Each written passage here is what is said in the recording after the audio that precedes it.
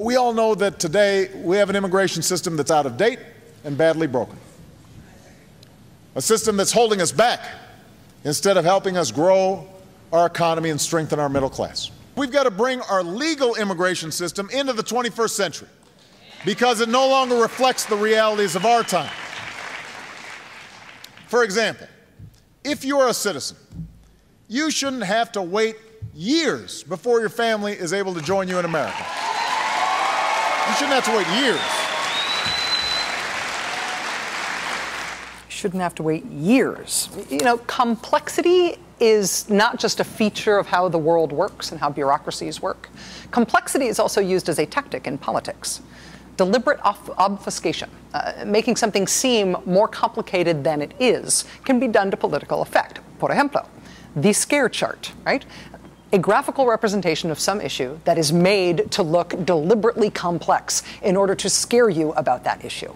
This scare chart is called the Organizational Chart of the House Democrats' Health Plan, otherwise known as Obamacare.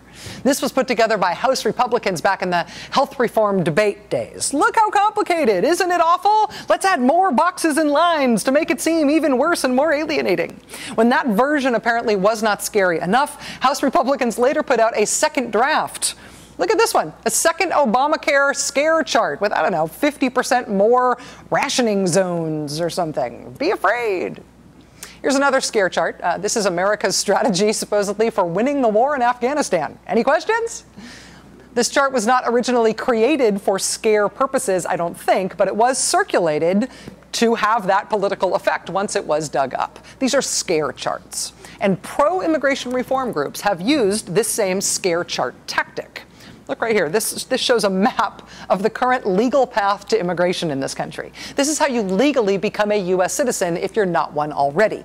And all of the little red stop signs that you see, those are all of the places in the process that you can get blocked from becoming a U.S. citizen through our legal immigration process. So, employer not willing to file LC labor certification? Sorry. Or I-140 denied? Sorry. How about didn't respond to RFE in time? Sorry. Or USCIS security checks denied? Sorry. All of these different things and more can all lead you to the sorry. They can all lead you to the stop sign where you fail on your attempted journey through what is now the legal immigration system in the United States. There are also, in this chart, all these little clocks embedded in some of the lines to show you places where, even though you might be able to proceed from one step to the next, there is a clock there. There's a long wait time in between those two steps, even if you get to proceed. And of course, those little clocks start to add up as your life goes by you. So this is a freaking nightmare, right? To a certain extent, this too is a scare chart. This is be afraid of the complexity of this system. But you know what? This chart is actually also kind of true. And even if you try to not deliberately play up how complex and difficult this system is, even if you don't try to visually obfuscate the paths by which people immigrate to this country, even if you try to make it look not as complex looking as possible, but rather as clear as possible, it is still unbelievably impossible. The libertarian magazine Reason tried to map out the same system recently in a legitimately user-friendly way. They're not trying to obfuscate or seem more complicated. They're trying to seem more simple. Look how they've done it. There are little cartoon characters. It is very well color-coded instead of color-coded in a way that's designed to upset you. You can follow each of these memorable little sort of appealing characters through the process in a way that is actually designed to help you understand. This is not designed to be visually intimidating, but it ends up being just as damning about the truth. Your employer is not willing to cough up 10 grand in legal fees? Sorry, you're out of luck.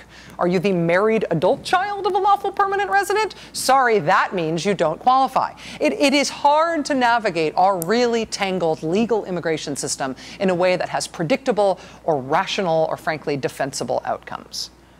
And in any of the situations in which you are allowed to immigrate, this is the most damning thing of all. Look at the typical time that elapses for people who follow these specific paths in order to become a U.S. citizen. Look at the times. 7 years. 16 years, 20 years, 13 years, 28 years? 28 years is how long you can expect it to take? 28 years is how long it can take right now for people who are following the rules and doing it right and doing it legally? That's how long people can expect the system to take when the system works? today we have an immigration system that's out of date and badly broken. Yes, we do. Anything that takes 28 years to complete, yes, we do. The thing that you hear all the time now from people involved in this immigration policy fight in Washington is that whatever we come up with has to be tough but fair, tough but fair, tough but fair. How about tough and fair and efficient? A legal immigration process in this country exists for a reason. It exists because legal immigration is something we supposedly value as a country. It's something we allow. It is the basis, actually, for who we are as a country.